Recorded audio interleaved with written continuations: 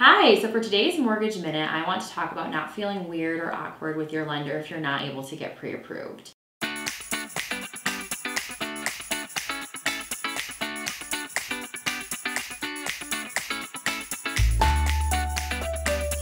I actually had this happen to me the other day where somebody didn't credit qualify, and it was like over 4 years ago, and they initially were going to go with a different lender because they said they felt weird coming back to me because I had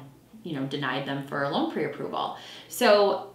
I ended up helping them, long story short, but I wanted to make sure that you know that it shouldn't be weird or awkward going back to your lender if for whatever reason we can't get you pre-approved. We look at credit and income every day, and it's our job, if we can't get you pre-approved today, to get you pre-approved in the future. So in short, don't feel weird or uncomfortable going back to your lender, and if you have any questions about getting pre-approved, give me a call.